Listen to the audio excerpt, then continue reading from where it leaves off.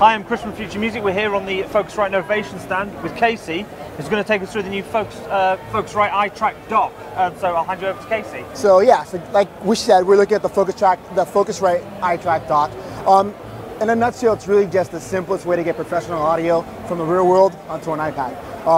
So you're looking at the Focusrite iTrack dock. You've got 2 ins, 2 outputs, a dedicated instrument input. So if you're a guitarist or a bassist, you can jack right into the box itself and get busy. Focusrite mic pre's 2 of them.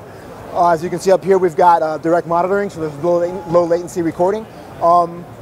It works with Lightning iPads, so that's either the iPad mini or the large iPad there. If I go ahead and I unplug this, actually let me not unplug this, let me show you at the end so I can show you how it fits. But again, it's really the simplest way to go ahead and actually get busy and get creative on your iPad. So we have right now, we're looking at Cubases. So another interesting feature about the iTrack dock is we have MIDI in and out by USB. So I can actually have a hardware controller plugged into the unit, and I can open a program like Cubases, not only record audio, but get busy with my MIDI production as well.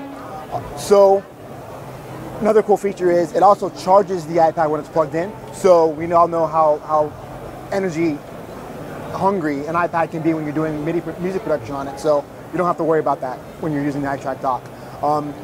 Should be available Q2, $199 is the price. So any keyboard that would usually work with a camera connection kit will work via this? Exactly. Well, there's no camera connection kit required because it's a USB device. Okay. Plug directly in with USB and you're good to go. Okay. And what was the story of developing this? Because obviously there's a good chance you can kind of get burnt if Apple changed the connector and things like that. I know with the Alesis one that could have been an issue. Right. Well, we had some people have come by asking why didn't we go with a 30-pin connector. Well, Lightning connection is the newest connection. It should be around for a while, and we're looking to the future, not the past. So, it's time for us to really move things forward and stay on the cutting edge of technology. And so with that in mind, it works with the iPad Air and everything like that. All the latest ones. Exactly. Any Lightning connection it'll work with. And what kind of has it got battery power, or is it just?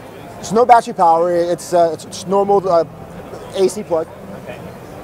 So we just thought we'd load the tape software just to take a quick look at that because we've never seen it. So maybe just show us this freeware. So our free tape app is actually a physical representation of a 2-track tape. So it's really just really simple recording. So if you're a singer-songwriter and you just want to sit down and get your ideas recorded very quickly, go ahead, plug in, hit record and go. You can go ahead and you can export it via your email or Dropbox. So that's your way you would get it off your iPad, and that's the tape app. So if I go ahead, I wanted to show you also how we can connect with a larger iPad. So if I unplug this, moves here to accommodate your different sizes. So your iPad mini or the full-size iPad. That's how we get around different sizes to make sure that we're compatible with everything you might want to use.